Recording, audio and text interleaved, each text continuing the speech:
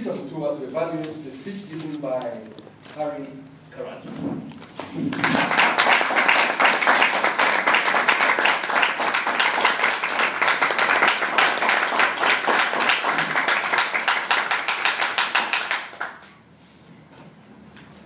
I am much smaller than alligator. Much smaller. Mr. Toastmaster, fellow Toastmasters, most welcome guests. You asked me why I'm proud to be a Toastmaster. But what I really feel about Toastmasters is that I love Toastmasters. I love Toastmasters. Where else in the world do you get a meeting at lunchtime of individuals like this? Where else? It's only at an Nairobi Toastmasters Club, and I hope this continues to eternity. The other reason I love Toastmasters is because Toastmasters is not a comparison between individuals. When you come and deliver a manual, you're not competing against another individual, you are competing against a standard that is in a manual that is extremely well defined. If you understand what is in the manual, you will deliver. Yes, we have best speaker.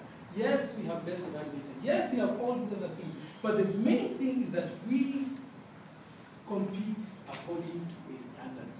And the standard is very well put together. Harry. I love the way you are dressed today. I don't know if it is I who influenced you. I want to show the Toastmasters that Harry used to dress like this a long time. It is he who influenced you. I don't know whether you chose your manner of dressing in accordance to the plan today, but if that was the case, then it worked very well. One of the things I have found to be very effective is the way you dress in terms of projecting sincerity and credibility. It is very difficult to come here in Bermuda shorts and a t-shirt and convince people to give you that 350 million shillings in cash.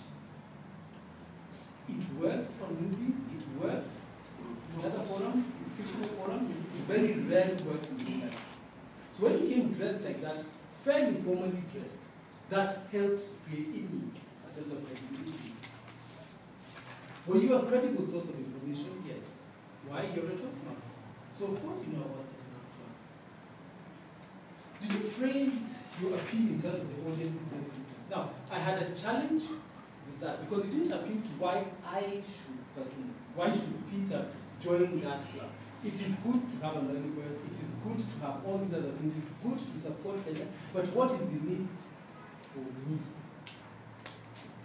And you had a few tools that you could have used. I can attain an ACS. I'm looking for an advanced communicator syndrome. Somebody help me.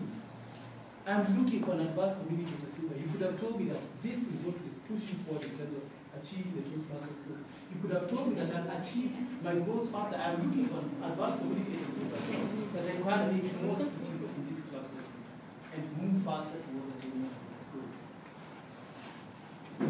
Did you capture the audience's interest? Yes.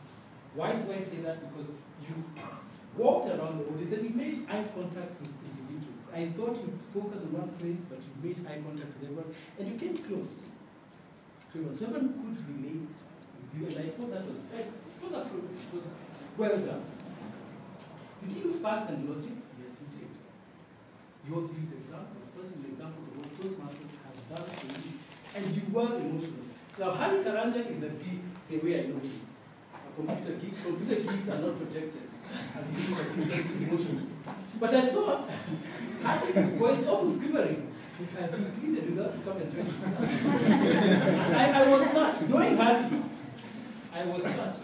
Was it organized and effective? Yes. However, I think the transitions could have been managed a little better from one transition to the next, so that ideas are related to the main topic, but they transition a little better in between themselves.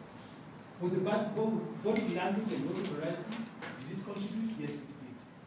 You did not make any unusual gestures. You know, I was told that if you are telling lies, the more you emphasize and the more emphatic you emphasize the point, the weaker it is.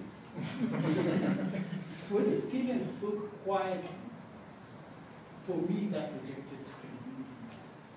Was I persuaded to accept the speaker's views? Yes.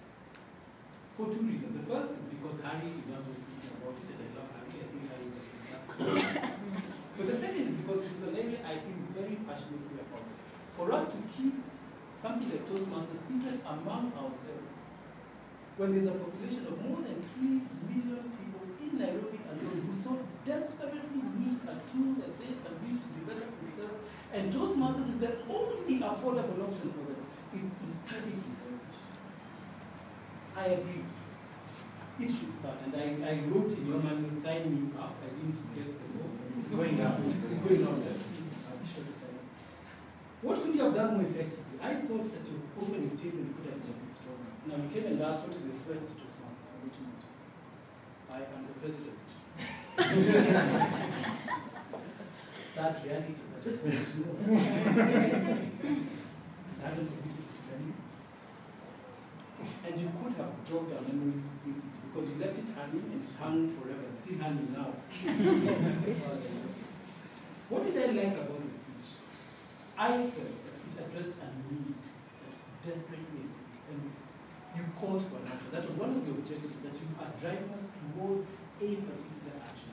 I think you did that incredibly well, especially because I can see the form moving around. So something will result from that. You raised the possible objections that could arise from this, and you counted them. I thought that was very good. Harry Karanja, I am proud to have him as a member of this club. I am proud to have evaluated him.